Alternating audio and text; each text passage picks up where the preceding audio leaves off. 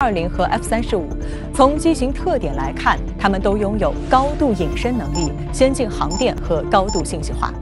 按照美国太平洋空军司令部司令威尔斯巴赫的说法，两款隐身战机是近距离相遇，美方看到了中方专业的飞行，中方飞行员把歼20飞得非常好。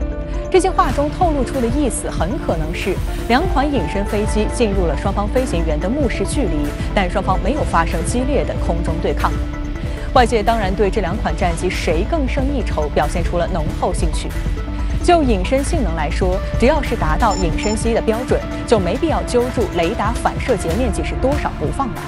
这就像2名学生的分数分别是98分和97分，没人会认为两者的能力差距很大。就传感器而言，歼20和 F35都装有先进的有源相控阵雷达、分布式孔径系统、光电瞄准系统，态势感知能力都很强，同样处于同一水平。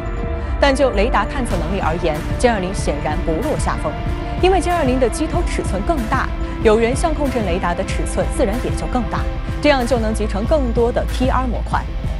在同等雷达技术水平下，显然拥有更多 TR 模块的有源相控阵雷达能力更出色，表现在功率更大、搜索和跟踪距离更远、多目标打击能力更强。值得注意的是，威尔斯巴赫还特别关注歼20战斗机和空警500预警机的协同。空警500是采用全数字阵列有源相控阵雷达的预警机，可以将所有雷达信号进行数字化控制。圆盘状3面阵数字阵列雷达使用了氮化镓材料，因此对雷达信号很低的隐身目标探测时有独特优势，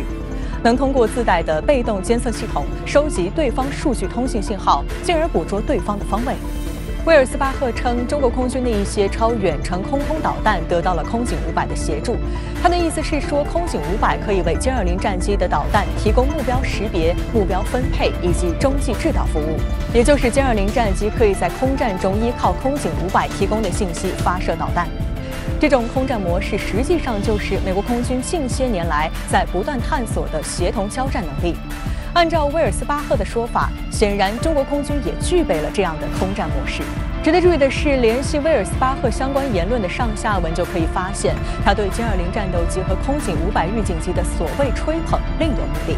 因为威尔斯巴赫还说到，美国空军的E3预警机无法在远距离发现歼20，而且技术状态也越来越老旧。美国空军需要考虑购买更先进、更可靠的E7预警机。此外，美国空军还应考虑如何阻断中国空军由歼20战斗机和空警500预警机构成的杀伤链。由此可见，威尔斯巴赫的真实用意是在炒作中国威胁论，为美国空军向美国会伸手要更多的钱发展和采购新装备找理由。